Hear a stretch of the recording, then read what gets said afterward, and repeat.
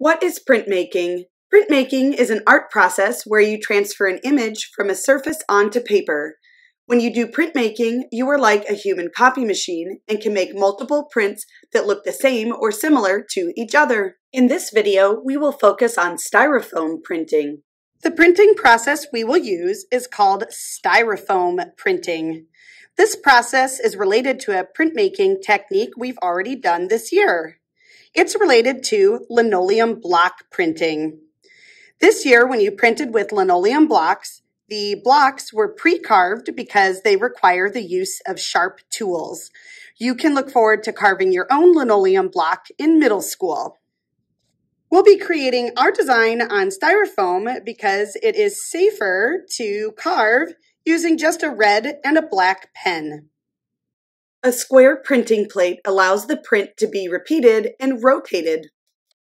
As you're planning your final design, be mindful that any areas that you carve out with the two colors of pen are going to print in reverse. This means the areas here that I have colored with red and then black pen, and these interesting line patterns are all going to print as negative space or white on my paper. The areas of the styrofoam that are untouched by the pen will print as the ink color. In this case, they will print as black. So your design will be reversed. If that sounded confusing to you, you are not alone. Take a closer look at how this print was made. This styrofoam block was originally carved with a red and then a black pen, just like we did here. The styrofoam plate was then coated with ink and printed onto this section of the paper. This print shows up in reverse. So notice the areas that were carved with a black pen, such as the triangle and this swirly line, appear over here as a negative space or white, and the color of the paper shines through that opening. This is what we mean by your design will print in reverse. Anything that's been carved with the pen will show up as a negative space on the print. And then the white areas untouched by the pen will print as black on your final design. Here's the print of my final design. You can see that the black and white sections are reversed. Day number 1, design your printing plate. First, think of your idea.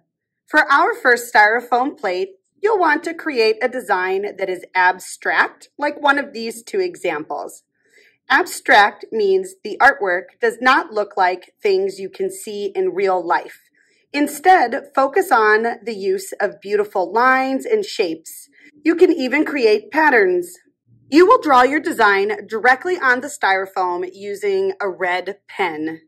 Begin by creating outlines, then go back and fill in sections of your artwork using a red pen.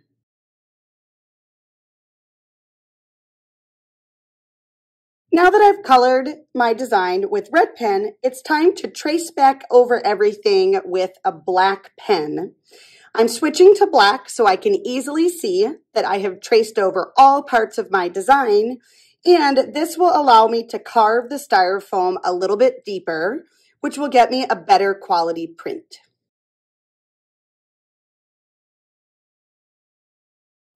As you trace and color over your design with the two pens, be mindful that you are not pushing so hard that you rip through the backside of your foam. If you're doing your carving correctly, you should hear a faint snap, crackle, pop sound as the styrofoam gets smushed down by the pen. You may see some ink fingerprints appear on your styrofoam. This is not a big deal. They will not appear in your final print. Day number 2, print your plate.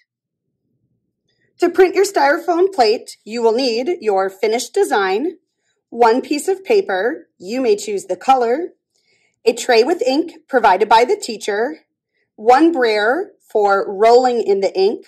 Remember, artists call a roller a brayer, and one brayer that will stay clean, you'll be using this to rub the backside of your plate. Write your name and class code on the backside of your paper using a pencil. Roll your brayer through the ink, listening for that sticky sound.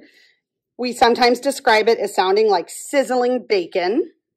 Then roll your ink across your styrofoam plate. Set your brayer down back in the ink tray and position your styrofoam plate in a corner of your square piece of paper. Then take your clean roller across the back of your styrofoam plate. Roll slowly so it doesn't wiggle. This will transfer your design, and then peel up your styrofoam plate. You will need to ink your plate again and print it a total of 3 more times.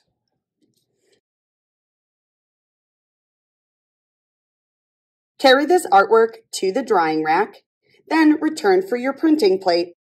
Wash your printing plate at the sink using water only and pat dry with a paper towel. Store your printing plate in your table basket. You could choose to print your design again in the future, possibly using a different color ink or different paper to get different results. Thanks for watching. I can't wait to see what you create.